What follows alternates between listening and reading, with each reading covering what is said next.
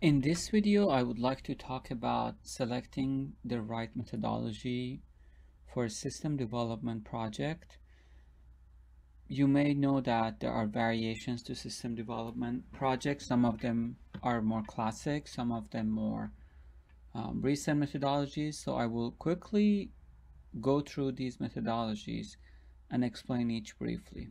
First thing first, when I say methodology, it's a formalized approach to implement a system development lifecycle. By methodology, we mean a series of steps and actions and some deliverables related to those actions. Various sources exist with regard to choice of methodology. A lot of companies do have methodologies in place that we might need to be aware of if we have recently joined the organization or if we have been hired as a consultant. These are important facts that we need to take into account. Besides, software vendors, they might be comfortable with a specific methodology, and most government agencies do have their own methodology that we need to get information from before we go through the process of selection. But what are these methods? So a lot of methods are very structured compared to unstructured methods. When we say structured, that means we follow each step thoroughly and in detail, and the goal of a structured methodology is to provide a high quality software or system at the end. So waterfall development is what's known, and there are two variations to that, which is parallel development and V-model, which I'm going to quickly explain in next few slides. So waterfall development, this is how it looks like. It's very sequential.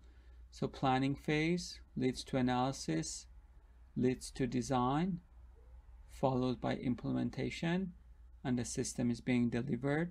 Every step has to be done thoroughly and in a precise manner. In large projects, the outcome of each stage usually has to be approved by a steering committee, and they will give us a go decision at the end of each stage.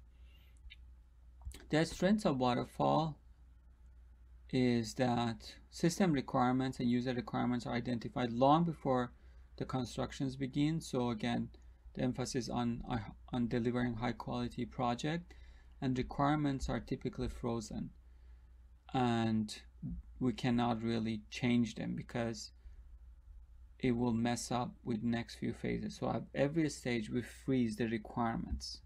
At the same time, because we have to wait for each stage, it takes a long time for the final product to be developed, and we have to be very patient for that. And also people who are pushing the project, they have to be very patient with regard to the implementation. So there are some variations. Not every company, especially in this dynamic world that we're facing today, has the time. So parallel development is where a company would do the planning and the analysis at depth, and once we get to the design stage, we do design in parallel steps. So we split the system as much as possible to various projects, and when we do those projects, and finally we integrate those sub projects in order to have the final product. So a strength is it reduces the time required for development and time for rework, but at the same time, creating those sub projects and integrating those sub projects are no easy technical task.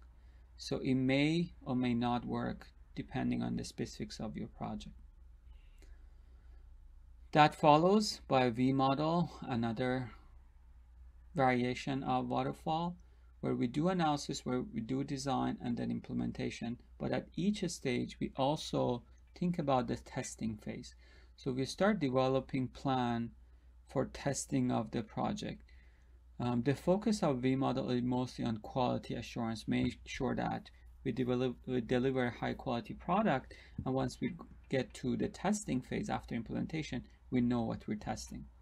So simple, straightforward, quality improves, focuses on quality assurance.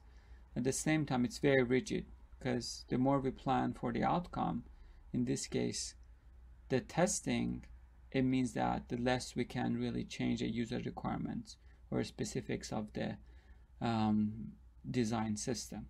So it's very difficult again to use in dynamic business environment, which is also a limitation of most waterfall-based methods.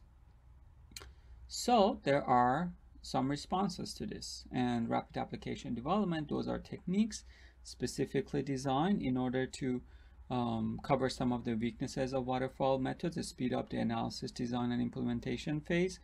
So RAD uses things such as case tools, JAT sessions, visual programming languages like Visual Basic, and code generators, which all speed up development of the code. So we partially or fully develop the code before we have to wait for all of those phases to go through.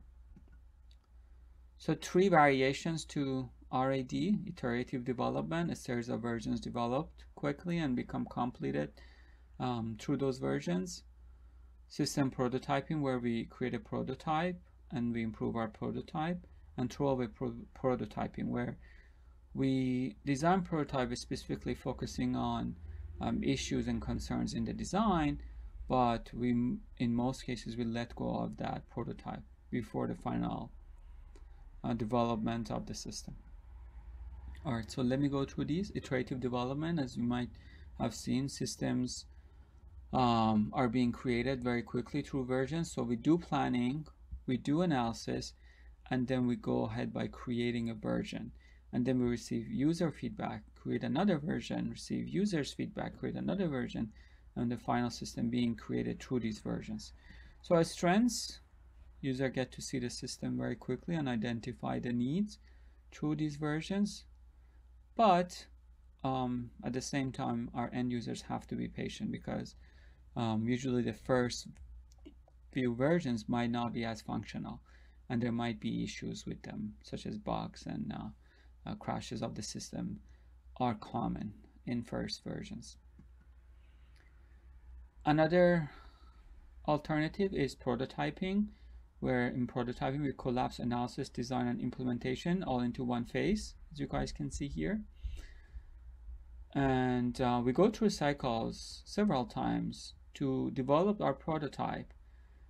And first we create a rough version, and then we try to improve our rough version and receive feedback in each of those phases to get to the system that we want. So the strengths of prototyping is that user get to work with prototype again very quickly. Feedback cycles are short and help us refine our requirements. But at the same time, because of the speed of each stage, we might go through superficial analysis, and it might lead to some design decisions that are poorly thought, because again, the speed of the steps. Some of these cycles might be very short as 1 month. So another very efficient technique is throwaway prototyping. It differs from prototyping so that the analysis phase is not collapsed, but it is developed in full before we go to developing prototyping. And in throwaway prototyping, a design prototype is created to enable users to understand the issues under consideration. So any issue that comes up, we try to address that using a design prototype. So design prototype is not a full system. It's not fully functional, but it's more to address issues that we're not sure, the concerns that we have. And the outcome of that will be the full blueprint, and then can feed our implementation and our system. I mean, the method calls throwaway prototyping, but in reality, we do keep any learning or any code generated through these prototypes. So we don't really throw away the whole thing. More is like design prototypes are really focused and really small. So strengths and weaknesses. As strengths, uncertainty is minimized, important issues are understood. It may take longer than prototyping because, again, we let go of our prototype, or at least partially. In my experience, this is a very, very efficient technique, and it helps resolve a lot of issues that most rapid application development methodologies cannot address. And in more recent years, we all have heard of Agile development, which is works through planning is partially done, then we quickly go ahead with analysis on implementation, very quick cycles, and the technique is more about time boxing. So rather than focusing on designing features, we focus on the amount of time, and then we have cycles as short as 1 week and could be up to 4 weeks, where we try to improve the system and develop some features. Let's say if we have 2-week sprints, if we develop all the features, we might throw in another set of features to go over the full 2 weeks period. So the focus is more on the time rather than the features. So in terms of benefits and weaknesses of Agile method, the focus is on fast delivery. So obviously speed is very important and works very well in projects where we do not know much about the technology at hand, or we have undefined or changing requirement, which is very common in a dynamic environment. But Agile methodology may not work if the size of the project is very large. In terms of weaknesses, it requires discipline. It requires user involvement, which might be challenging because of the short cycle in Agile method. It does have initial high learning curve, and as I mentioned, it works better in a smaller project rather than larger project. Now the last thing we need to discuss is the selection process. So from all these, which one do we pick? And the answer is, it's different. It depends. It depends on the situation. If we do not have clear user requirements, or we are unfamiliar with technology, it appears that more rapid application development methods are more favorable. If the complexity is high, on the other hand, structured methods might work well. At the same time, throwaway prototyping, because it takes care of all those uncertainties and complex issues, it is a good method. In terms of reliability, again, structured methods do good. V model, which focuses on quality assurance, does excellent. Same thing as throwaway prototyping. When we have shorter life cycle, rapid application development are more favorable.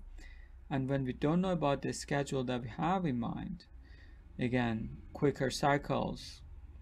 Structured methods don't really do good, but unstructured methodologies do better.